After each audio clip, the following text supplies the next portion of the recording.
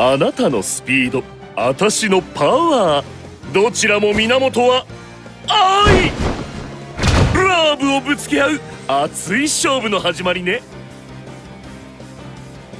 面白い。その勝負受けて立つ。いい勝負だった。また共に技を競おう。愛か。それによって人は強くなれるというが、ここまで体現できるとは恐れ入った。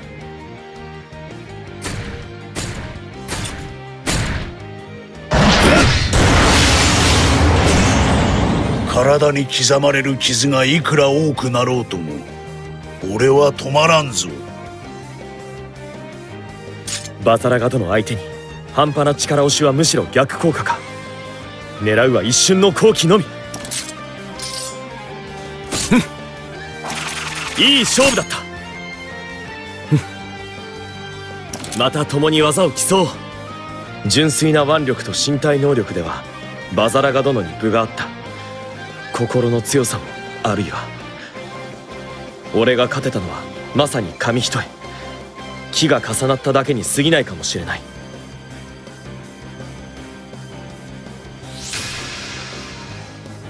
このようなもの戦いには不要でありま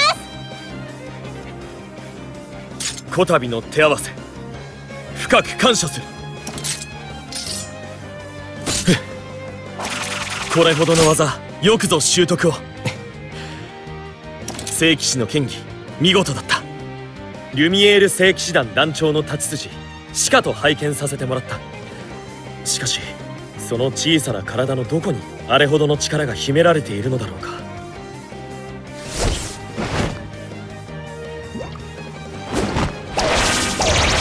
さあみんなはぐれるなよ。多数の手勢による波状攻撃、必ずどこかに攻め入る隙があるはずだ。我が双剣で祖国を栄光に導かん。さあ手を。見事な連携だ。幽霊たちはまるで彼女を守る騎士団だな。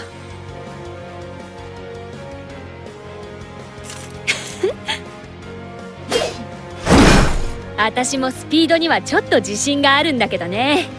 それじゃあ一丁やりますか。ならば白竜騎士団団長のメンツをかけて挑まなければならないな。いい勝負だった。また共に技を競おう。一見我流に見えるような奔放で荒削りな戦い方だが、何らかの流派のアレンジに思えるな。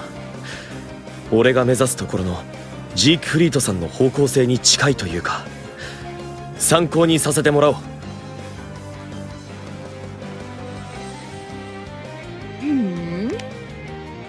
速さが売りなわけ？それってどうなの？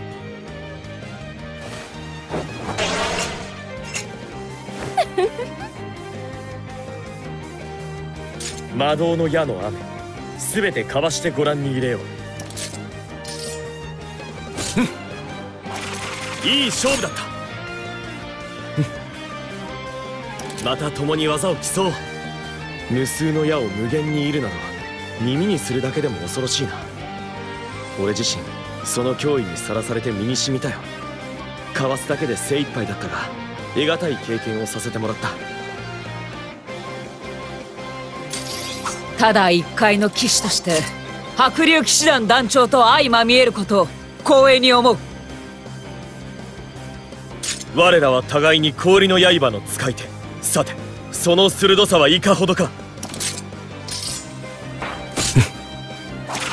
実に有意義な戦いだった。敬意と称賛を。なんとか勝ちを拾えたが、俺の剣でカタリナ殿の守りを切り崩せたのは幸運だった。人を守るための剣か。まだまだ学ぶべきことは多そうだ。フェードラフ。さすがに怠慢じゃリームっすけど、ダチコーパワーで戦闘力7兆倍っす。確かに優れた連携は個の力を何倍にも増幅させる。これは思わぬ強敵かもしれないぞ。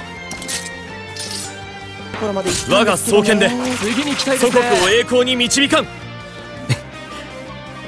さあ手を。無軌道に見えて型にとらわれない臨機応変な精度の高いコンビネーション。俺とベインでもここまでの連携は難しいかもしれないぞ。相手にとって不足はねえ。気合い入れろランスロットさん。大丈夫、うまくやってみせる。この竜の騎士の剣見切ることができるかグラン。とても白熱した。グラン立てるかまさかグランがここまで腕を上げていたなんて俺もうかうかしていられないな。今まで以上に厳しい鍛錬に励むとしよう。ランスロット、全力で来い。無論だパーシバル。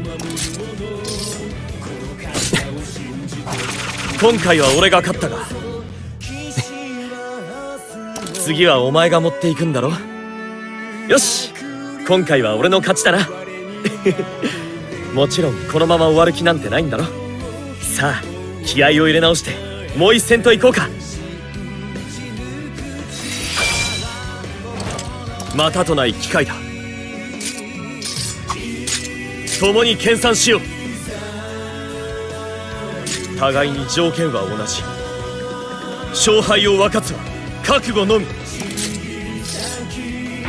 我が双剣で祖国を栄光に導かんさあ手を。ありがとう。自分自身を見直すいいきっかけになった。俺の戦い方と似ているように感じたが剣の師はいるのだろうか。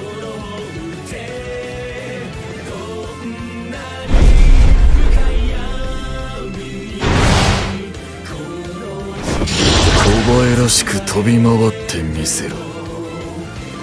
叩き落としてくれよ。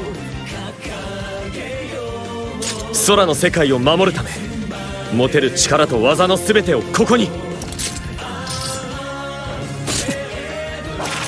なんとか勝てたか。みんな大丈夫か。まさに空を滅ぼすほどの恐ろしい力だった。俺の力が及んだこと自体幸運だったと言える。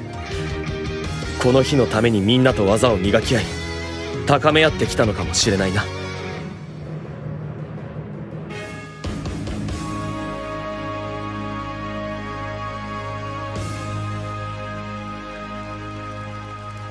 Game over.